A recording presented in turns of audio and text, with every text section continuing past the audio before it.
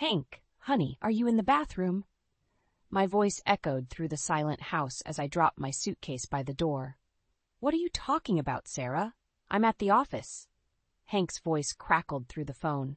A shiver ran down my spine as the sound of running water and soft humming drifted from the upstairs bathroom. My heart pounded louder with each step I took towards the stairs. "There's someone in our house, Hank," I whispered, but the line had gone silent. I bit back a wave of panic. With each creak of the stairs, my breath quickened. I reached the bathroom door and hesitated, my hand trembling as it grabbed the knob. I decided against it. Instead, I stepped quietly away and dialed Hank again. The sound still carried from the bathroom, deep and serene, like someone leisurely enjoying their time. My mind raced, grappling with 1,000 questions. Who could it be, and why here? I managed to slip downstairs without making any more noise, my legs feeling weak. I grabbed my purse and keys, glancing back once more toward the stairs. I hesitated, torn between leaving and confronting whatever was happening in my home. Finally, the fear won, and I bolted out the door, locking it behind me with trembling hands.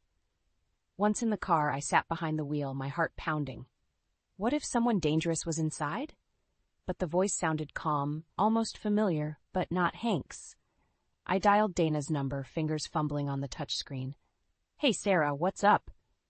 Dana's voice brought an immediate sense of relief. "Dana, I need to come over. Something is really wrong." "Sure, come on over. What happened?" I'll explain when I get there." I pulled out of the driveway, my hands gripping the steering wheel so hard my knuckles turned white. The drive to Dana's felt like a blur, my mind looping back to that humming, the water running. None of it made any sense. As soon as Dana opened the door, the floodgates broke. I told her everything, from returning a day early to finding someone in the house. "Are you sure it wasn't Hank?" Dana finally asked, a mixture of concern and confusion on her face. "He said he was at work. Why would he lie about that? And the voice. It wasn't his, I'm certain." "That's crazy, Sarah. What are you going to do?" "I'm not sure," I admitted, feeling the uncertainty gnaw at me as I sank into Dana's couch. "But I need to know what's going on." Dana placed a reassuring hand on my shoulder. "You're not alone in this. We'll figure it out together." As that unsettling evening wore on, we brainstormed and speculated, yet no clear answers emerged. And in the silence, the echoes of that strange, serene humming haunted me, raising questions of trust and betrayal I never thought I'd need to face. Despite Dana's comforting presence, my mind kept returning to one thought. Who the hell was in my bathroom, and why? The next morning, I tried to bury my anxiety under a mountain of work.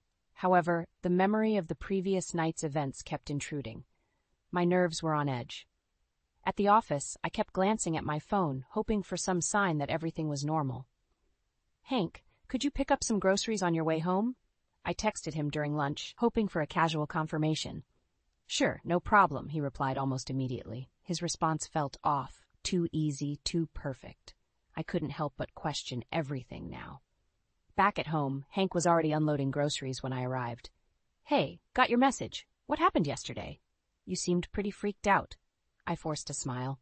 "Just a bad day at work, you know, stress and all." "Don't let it get to you," he said, patting my shoulder. "We'll have dinner and relax tonight." I nodded, but my mind was racing. As the evening went on, I started noticing the little things, traces of another presence. My face cream, always precisely where I left it, seemed slightly moved. My toothbrush was damp, even though I hadn't used it yet. "Hank, why does my face cream look like someone else has been using it?" I asked, trying to sound casual. "You're just imagining things, Sarah. You're stressed," he replied dismissively. Doubt crept further into my thoughts. I decided to take a closer look at his behavior. Over the next few days, subtle changes in the house became more apparent. Clothes folded differently, an extra wine glass in the dishwasher. Could I really be imagining it all? "Hank, what are you doing tomorrow while I'm at work?" I asked, trying to keep my voice light. "Just working on a project. Nothing major," he replied, not even looking up from his laptop. "Anyone coming over?" I inquired, hoping to catch something in his response. "Just some friends, you know. Brainstorming," he said, his tone casual but evasive.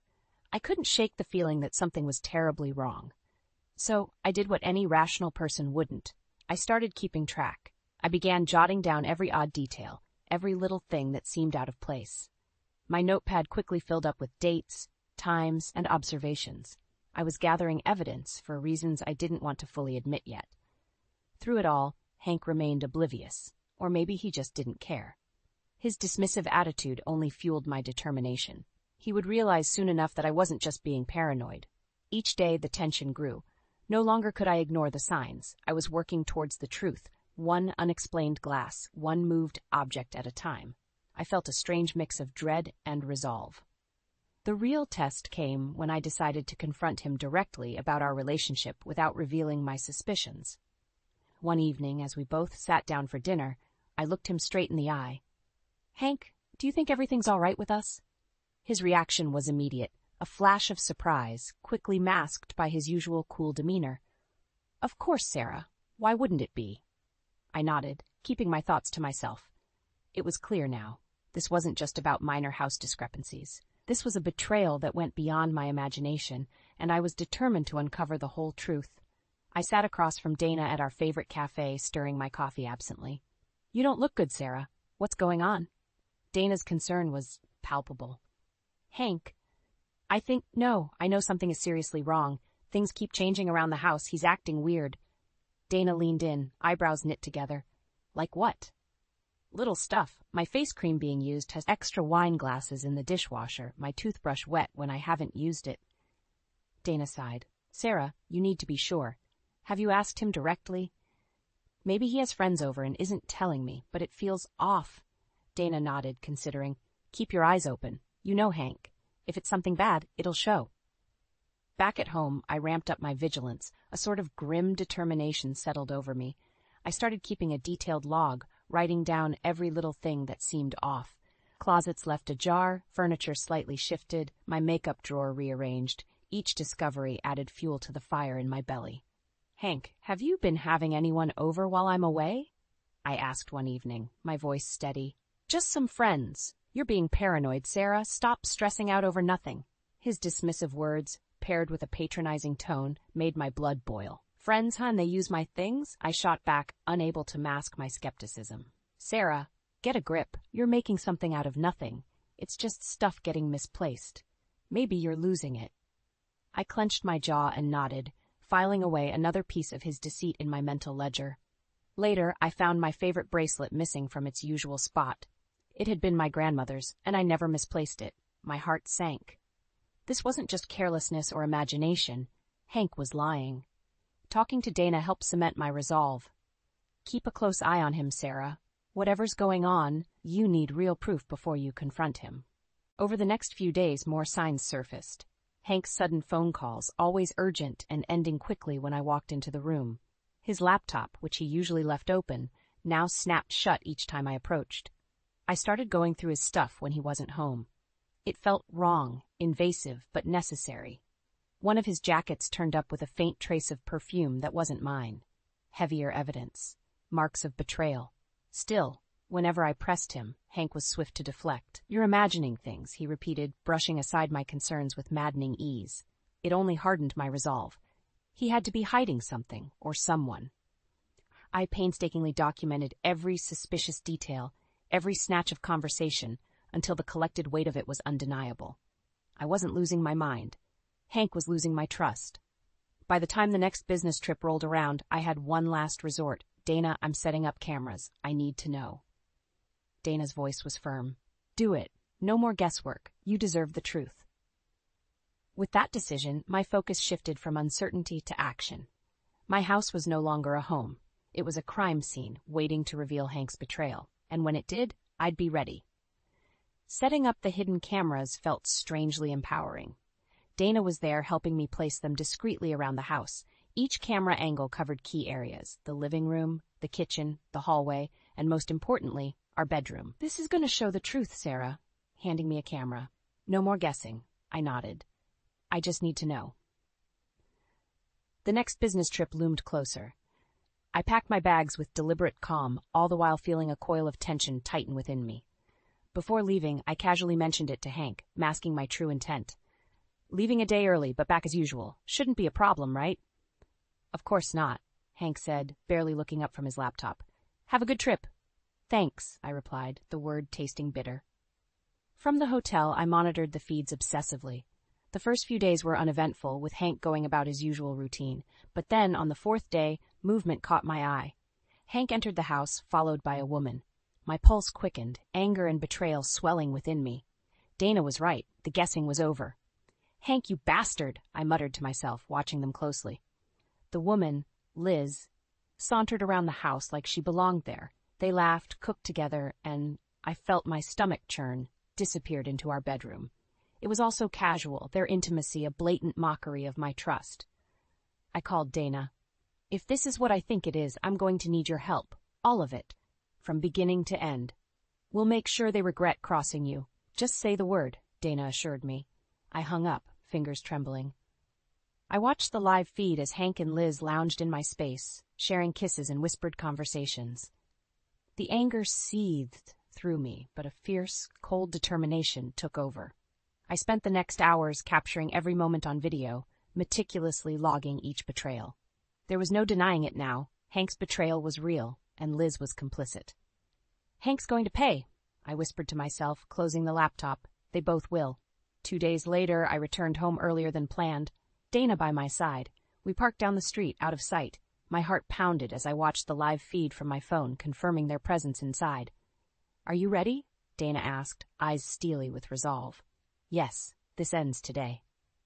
We moved quietly, inching closer to the front door. I took a deep breath and turned the handle, stepping into the entryway with deliberate calm.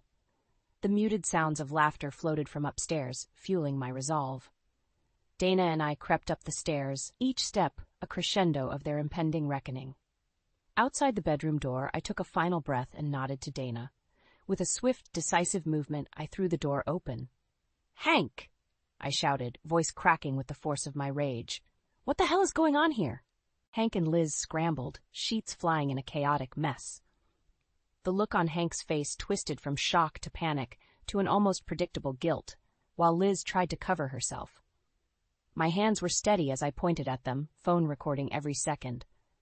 "How long has this been going on? While I'm out working to build our future, you're here doing this?" Hank stammered, trying to find words, but they caught in his throat. Liz looked terrified, realizing the gravity of the situation. The room fell into a tense, charged silence. The evidence was undeniable. The lies were exposed. There would be no more hiding, no more deceit. It was time for them both to face the consequences. Seeing Hank stutter and scramble for words filled me with a bitter satisfaction. I stood my ground, phone still recording, capturing every detail of his disgrace. Dana stood beside me, her presence a silent support. She crossed her arms, glaring at Hank and Liz. "Well, this is cozy." Hank's face turned ashen. "Sarah, this isn't what it looks like," I scoffed. "Don't insult me, Hank. It's exactly what it looks like." Liz, clutching the sheets to her chest, finally found her voice, but it wavered. "Sarah, Save it, Liz." I cut her off, cold steel in my voice. "You made your choices." I turned to Dana, whose eyes burned with the same fire I felt. "Can you go through his electronics? Let's make sure there's no evidence left to destroy." Dana nodded, moving swiftly to Hank's desk where his laptop and phone lay. Her efficiency only highlighted Hank's pathetic attempts at explaining himself. "Sarah, please listen. It wasn't supposed to happen this way." "What, getting caught?" I spat back. "Don't worry. I've been documenting everything, and it looks like today's show just completed my collection." Hank's eyes widened with realization. "You've been spying on me? Funny how I'm the bad guy now, isn't it?" I retorted. Dana tapped away on Hank's laptop, pausing occasionally to photograph messages and emails. "Yep, everything's here. This wasn't a one-time thing, Sarah." "Thank you, Dana," I said, turning back to Hank and Liz. "This ends now." I took a step forward, pointing at Liz. "Get out of my house. Now." Liz scrambled off the bed, gathering her clothes. She glanced at Hank, but he avoided her gaze, too ashamed to meet her eyes. I didn't mean for this to happen," she muttered, more to herself than anyone else. "That makes 2 of us," I snapped, watching her fumble with her belongings. As she hurried out, Hank moved towards me, desperation in his eyes. "Sarah, please, we can talk this out." "Talk? You think talking's going to fix this? While I was out there working hard for our future, you were here, destroying it." Hank's shoulders slumped. "I know I messed up." "Messed up doesn't begin to cover it," I said, my voice rising. It's over, Hank. I've got all the proof I need. You're not just losing me, you're losing everything. Dana walked over, handing me Hank's phone. Here, take a look. It's worse than we thought. I scanned through the messages, my anger growing with each vile exchange. You and Liz thought you could just play house while I was gone? Well, playtime's over. Hank's attempts at damage control were pitiful. Sarah, I'm sorry. Sorry's not good enough. You'll hear from my lawyer, I said, turning my back to him. Don't bother trying to contact me. We're done. Leaving the bedroom, I felt an odd mix of rage and relief. As Dana and I walked out of the house, the weight of betrayal lifted, replaced by a fierce determination for justice. The road ahead wouldn't be easy, but I knew one thing for sure. Hank and Liz wouldn't escape the consequences of their actions. I replayed the moment in my head as Dana and I sat in her car outside my house. The image of Hank stammering, Liz scrambling, and their guilt was seared into my memory. My phone buzzed with notifications. Dana looked at me, concern etched on her face. You okay? She asked softly. I will be, I replied, steeling myself for the next steps. It's time for the confrontation. We drove to my parents' house where I'd planned how to reveal Hank's betrayal.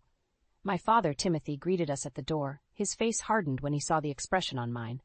Sarah, what happened? He asked. Let's go inside. I have something to show you all, I said, my voice steady. Inside, I connected my phone to the TV and began playing the recorded videos. My mother, Eleanor, gasped as she watched Hank and Liz. My God, Sarah, she murmured, shaking her head. Timothy's face was a mask of fury. That bastard, this will not stand. We need to make sure he faces the consequences, I said firmly. I want a divorce, and I want him to suffer for what he did. Timothy nodded. We have contacts. We'll make sure he doesn't come out of this unscathed. But are you sure this is the route you want to take? I'm more than sure, I said, feeling the weight of their support bolster me. The next morning, armed with my parents and Dana, I returned home. Hank was there, sitting in the living room, pale and apprehensive. Sarah, he started, but I cut him off.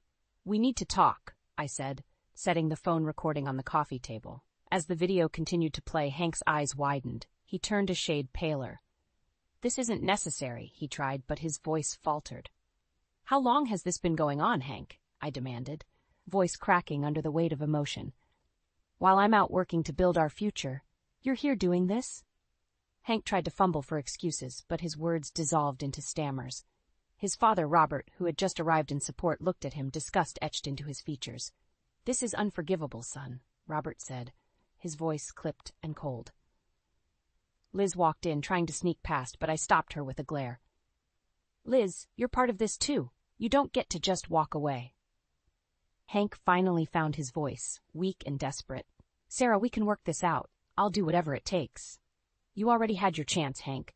You chose to break this. Now live with the consequences, I said, my heart hardened by the evidence I'd gathered. As I confronted them, my father contacted the lawyer we'd prepared, John Thompson. He laid out the groundwork for what would come next. Legal battles, financial retribution, public shaming. Hank's life, as he knew it, was about to unravel. Sarah, please, Hank begged, his voice breaking. I made a mistake. Give me another chance. I shook my head, the weight of my resolve pressing down.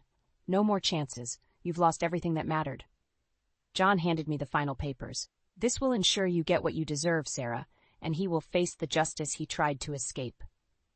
Hank looked defeated, his pleas falling silent. Liz, terrified of the repercussions, realized the gravity of her actions. And as I walked out of that house, the burden of betrayal lifted, replaced by the clarity of my decision. Justice wouldn't be swift, but it would be thorough. Hank and Liz had chosen their path, and now they'd face the consequences. I was ready to see it through, resolute and unyielding. The following weeks were a whirlwind. Legal documents, meetings with my lawyer, and difficult conversations became my new routine. Every step I took was deliberate, every move calculated to ensure that Hank and Liz couldn't escape the fallout of their betrayal. One afternoon, Dana and I sat in the lawyer's office going over the final details.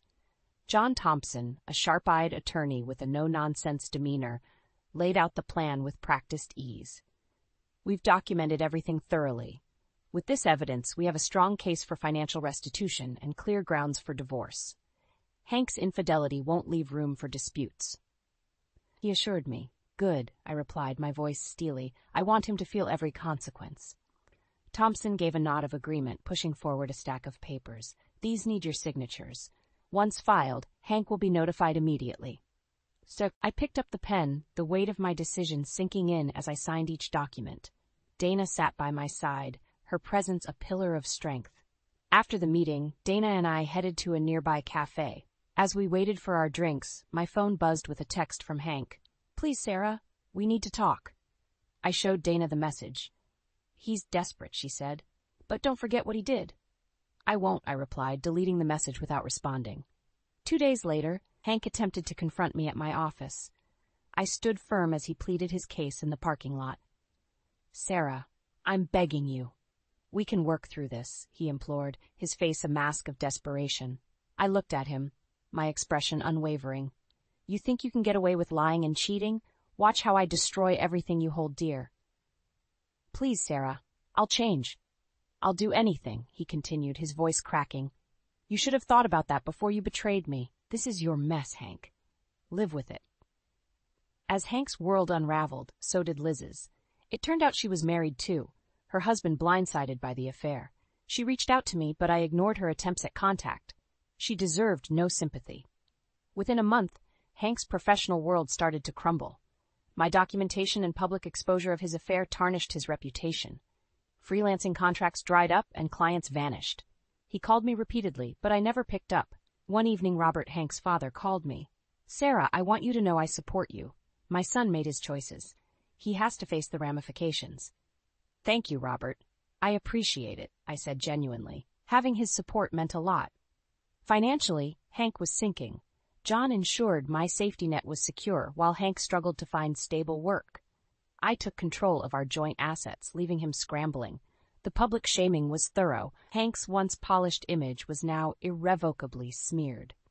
Meanwhile, I began to rebuild. I focused on my career, surrounding myself with supportive friends and family. Each passing day, the weight of betrayal lessened, replaced by a sense of purpose and newfound strength.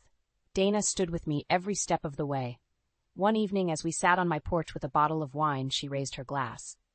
To new beginnings, and to you, Sarah, you've come a long way. To new beginnings, I echoed, clinking glasses with her. As I gazed at the night sky, a sense of closure settled in. Hank and Liz had tried to break me, but I emerged stronger, ready for a future that was now entirely my own. The legal battles finally concluded, and stepping out of the courthouse felt like shedding a heavy layer of skin. The divorce was finalized, assets were divided, and the truth was irrevocably documented. Dana and I met at our favorite cafe once more, where it all began. So, she said, stirring her coffee, how does it feel to be free? I took a deep breath. It feels liberating, but also a little scary. She squeezed my hand. You're going to do great. Time to focus on you. As the days passed, Hank's attempts to contact me dwindled. He called, left messages, even sent letters, but I remained resolute.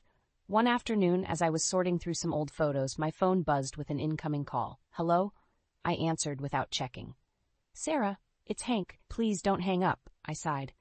What do you want, Hank? I'm sorry. Truly, I've lost everything.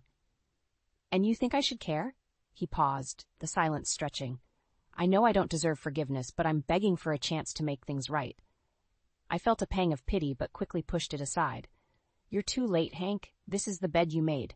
Now lie in it. I hung up, blocking his number. No more interruptions from the past. With Hank out of my life, I focused on building a new one. My career flourished, thanks in part to the intense drive that the betrayal had ignited. I took on new projects, connected with more clients, and even got a promotion at work.